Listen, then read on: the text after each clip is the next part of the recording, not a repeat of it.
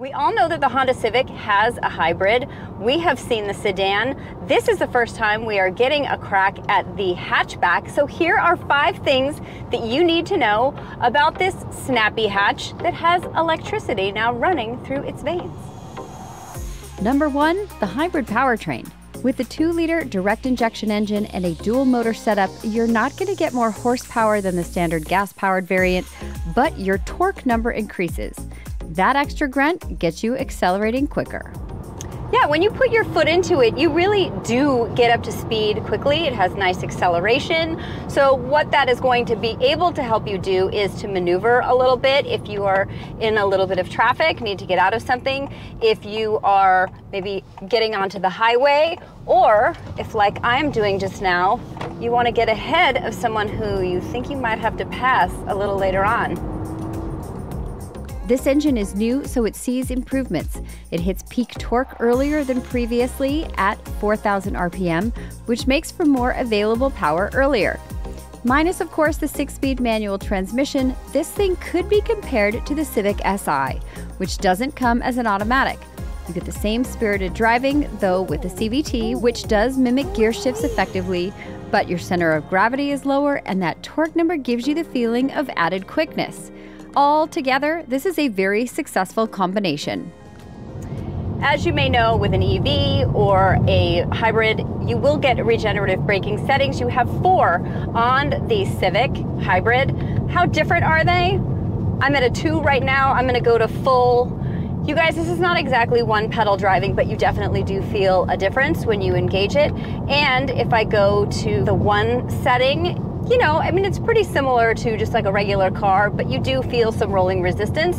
I think they're spaced out enough, they differentiate themselves enough that it can make a difference. So pick the setting that is appropriate for you. I personally find it quite fun driving with regenerative braking on, but you know, it may not be for everybody. Although it's good to note that at highway speeds, you do not have regen powers, so you have to reset once you slowed down. I would prefer that your selection would be full-time. 3, you also get 4 drive modes, now only available in the Sport Hybrid and the Sport Touring Hybrid. One of them now is an individual mode, and you can set things like throttle response, steering. You can set those all to what you want. Otherwise, you are going to get Sport, you are going to get Normal, and Eco. There are slight changes, but nothing earth-shattering. Econ mode doesn't feel super sluggish, and Sport offers up some extra zip. It's enough to satisfy someone who's really purchasing this car for efficiency's sake, to be sure.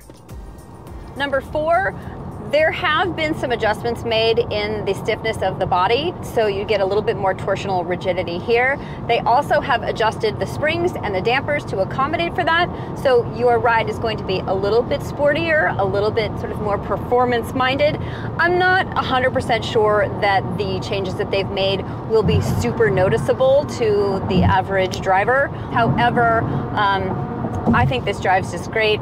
Definitely has a sporty bent to it, and yeah, it's good. 5, you'll get some small upgrades to the front fascia, and there's new tech with Google built in, now available in addition to Apple CarPlay and Android Auto. There are USB-C charge ports up front, and the standard safety features in Honda Sense get upgrades too.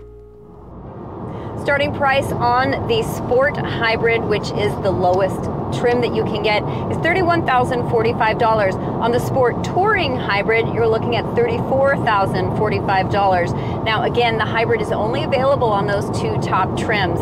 Now it's interesting though that Honda is of the mind that 40% of their Civic sales going forward are going to be on this hybrid model. So I'm not sure about that, but it's a very interesting prospect and proposition.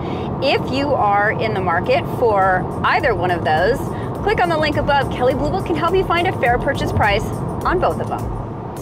Mileage ranges don't look as good as the Toyota Prius, which gets 52 in the city and highway.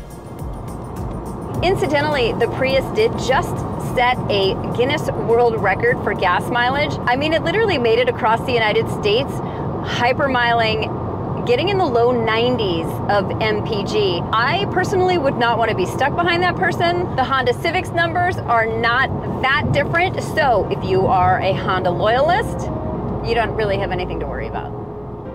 We all know that Honda Civics are solid cars, whether sedan or hatch variety. The fact that you can get the Honda Civic as either a sedan or a hatchback only adds to the cachet of this model. So the chances are very likely, if you are in the market for one of these vehicles, this one is already on your list. 100%, keep it on there. Likely you're not going to be disappointed.